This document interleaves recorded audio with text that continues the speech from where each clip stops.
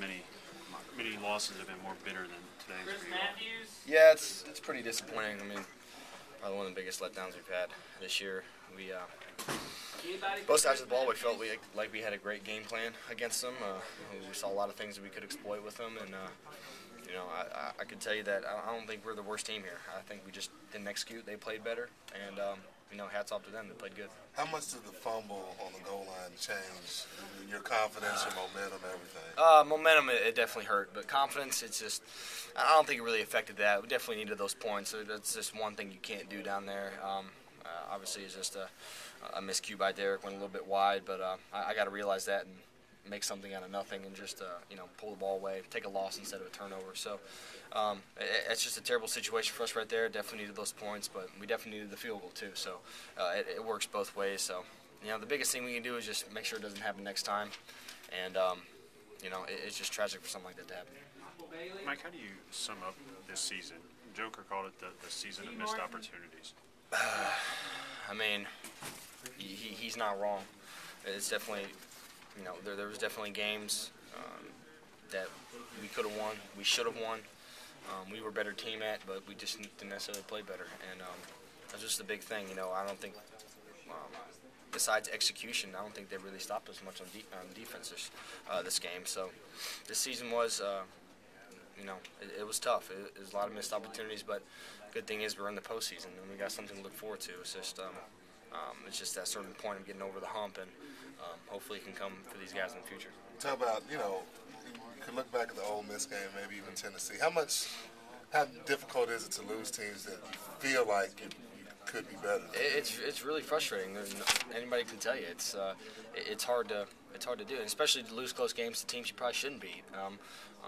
You know, for like Auburn or whatever. So that's even tougher. But to feel like we're the better team and to come up short, you know, it's obviously worse than people might think, especially towards our team. And this is something this is a perfect scenario of what we're talking about. Mike, you guys, even all that said, with the fumble early, you're down at halftime despite dominating time of possession, yardage, all that stuff. You come out and you get a touchdown to begin the second half. I feel like you felt like you were in a pretty good position. Yeah, we still had a lot of confidence going into halftime. I mean, it's compared to some of the deficits we've had at halftime, it's only a touchdown. So we were feeling good. Tried to get something right there before half. Didn't work out, just to get a little bit of momentum. But, you know, we had a strong sense of we're still in this game. We don't really feel like we've been stopped. We've been stopping ourselves. So as long as we just keep executing, not have any dumb penalties, and just keep making positive plays, you know, we're gonna drive the field. It's just we left one too many drives out there today. You've been around for 5 of these losses with Tennessee in this streak. I mean, do you think back and just go, how in the world did we lose all those years? Because in a lot of them, you've been right there, or had the opportunity, or had the same comments about we thought we were the better team, and 1 or 2 mistakes here or there. Well, I think it needs to get back to the point where this is a huge Kentucky-Tennessee rivalry game. You know, they've had our number before I got here, you know, countless times where it wasn't really much of a rivalry game. They were always so much better. We weren't very good at all. And as long as we get our guys in the mentality to where, you know, this is a fist fight. We come out and we play this game. We need to. This is one of the biggest games of the year, no matter where it's at on the schedule. You know, we need to beat Tennessee. It's our crosstown rivalry. We need to beat them. And I think until it gets that way and everybody understands, you know, how important this game is, not only to this program but to the Big Blue Nation, that you know, we always might come up short a little bit. It's just you know, those little things right there, and just the attitude the entire game, pre-game, week before, 2 weeks before. That's where it needs to be. You've changed so many of the streaks and the perceptions and all that with teams that you've beaten. How much does it eat at you? This is the one you'll have not just have not been able to get that one play here or there.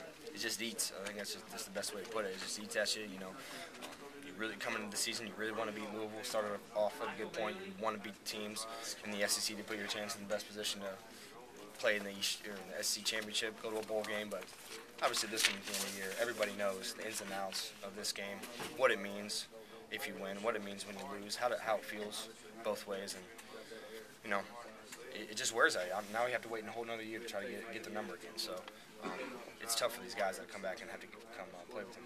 Thanks, Mike. Appreciate it. Mike, if somebody told you before the year with how experienced you guys are, your skill players, that you would have had so many turnovers in these SEC games, what would you have said? I would have said I wouldn't know. You know, that's what football is. Football is a game of turnovers. It's a big aspect of the game, and people are going to have them. It's just it's tough to handle. It's tough to go in and think that we're playing focused, playing good, and then next thing you know, a turnover happens. Whether where it's at on the field, how some it may be in the game, it's a huge difference maker. So. But at the same time, it happens. It's football, and you got to move on. You got to deal with it. But like you said, having so many, it definitely makes it harder to win. Speaking of turnovers, what happened on the interception?